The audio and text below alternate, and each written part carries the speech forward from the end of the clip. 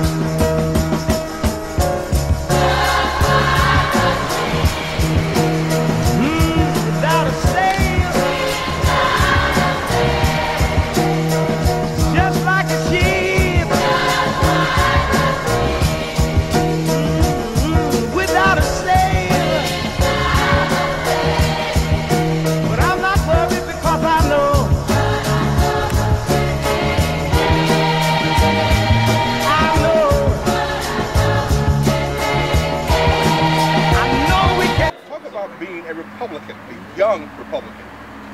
Well, you know, I guess the obvious,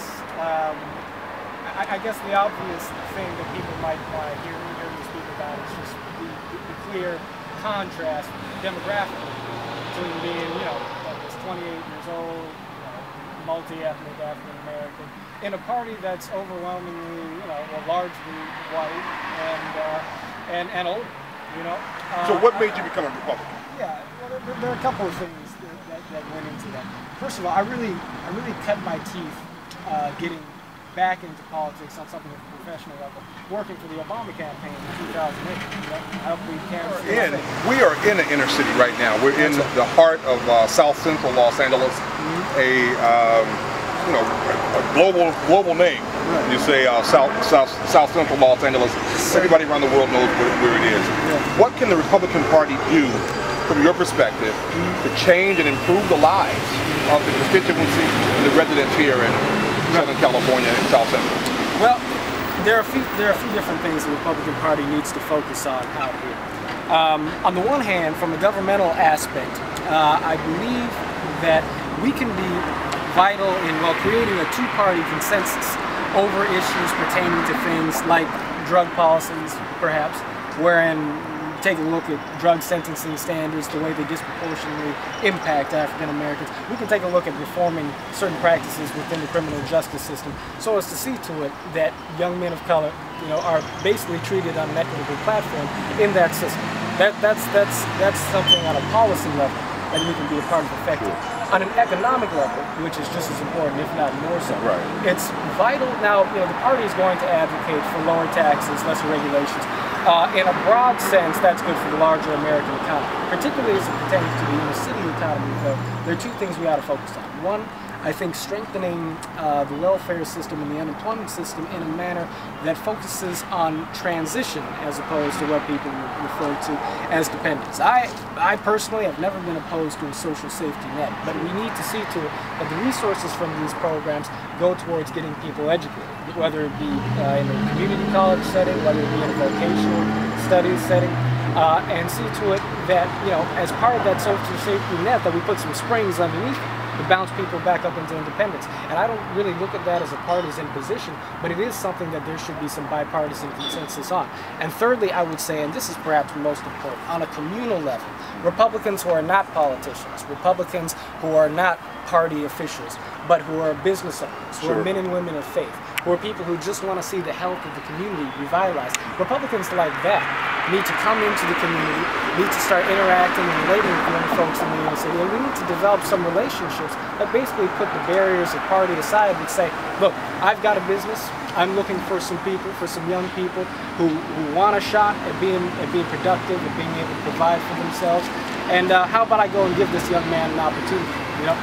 On a community sort of level, we need to have some real more human-to-human, person-to-person collaboration. I really think that in the long run, that kind of community of goodwill, community building based on goodwill, is the thing that will bring, I think, some real bipartisan consensus where it matters the most and impact the inner city in a positive way. You burst on the scene in this recent election cycle. You were running for the 43rd Congressional District here in Los Angeles. That's good. A political icon, represents that seat now in the nation's capital, Maxine Waters. What was it like for you running against such a formidable incumbent? Well, you know, I think if I had been looking at it in terms of, you know, I'm David and I'm taking the fight to Goliath and so forth, I probably would have psyched myself out pretty early on. The truth is that I've always had respect for Maxine Waters. I respect I respect her accomplishments, the fact that she's really been a political pioneer in many respects. And though I have, you know, real and substantive disagreements with her on matters of policy and political approach, it was never a matter of personal, personal grievances for me. Sure. I was running for something positive. I was running.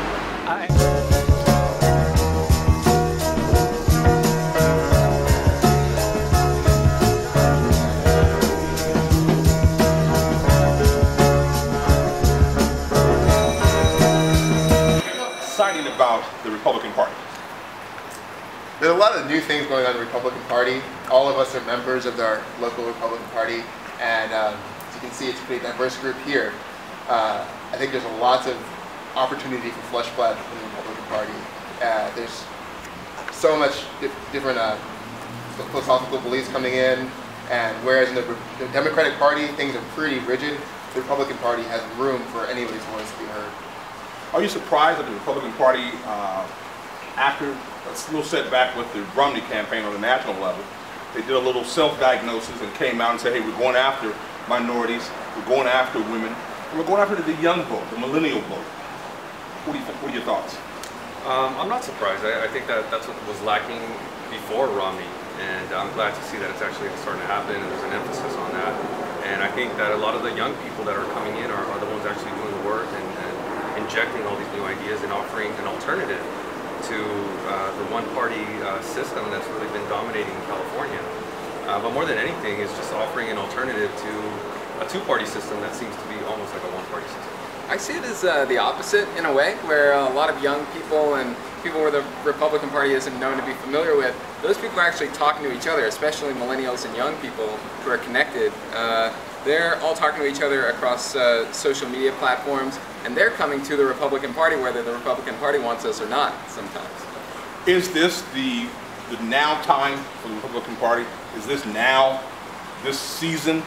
Is the season right to be Republican? We hope so. Yeah, I think it's a big hope. You know, we'll see what the leadership and what they're willing to accept and how open-minded they really are.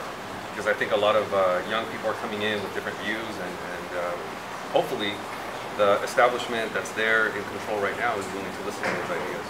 The Republican Party will only survive from the ground up. And I think that oftentimes the top down is pushing us down a little bit. So as long as young people, minorities, and women are embracing the Republican Party, embracing the principles of limited government, of civil rights, I think that we have a bright future in the Republican Party. I ran not to please the Republican Party, but to try and be a positive force in my community. And that's your passion. Absolutely. Having said that, though, working with the Republican Party is going to be part of the formula for success for the minority community and the African American community in particular, moving forward. And you definitely don't have to love the modern GOP to recognize the value of doing business with folks who are in a position of political influence, because the GOP is going to be around. And the Democratic Party is going to be around for a very long time. Right. We might as well have a seat at both ends of the table if we're going to get the... As we prepare to close, as a young man, what is your hope, not only for this community, the South Central, Watts, Compton, in addition to this area, but on a national level, what's your hope for young African American men who look like you and I and who confront the problems that we confront? Not only with the challenges of law enforcement, we talked about the drug disparity laws, we talked about welfare, but what's your hope? Well, it's a longer conversation than we likely have time for. But in a nutshell, I would like young African American men to understand, young black men and women to understand that not only can we succeed in the United States of America, we can actually lead the United States of America. And if the election of Barack Obama proved nothing else, it proved the fact that African Americans have the strength, the power, the resources, and ultimately the opportunity, should we choose to seize it and to make it for ourselves where necessary, to actually lead in the United States of America economically, politically, and in any other category we so choose. I want us to feel as if we have ownership of the country that we were forced to build. Finally, congratulations on your newly elected position with the LA County Republicans. What's your new title? Well, I'm the second executive vice chairman of the LA County GOP. Must be exciting for you. Well, you know, it's it's a stepping stone on the way to greater things for the community. John Wood, thank you.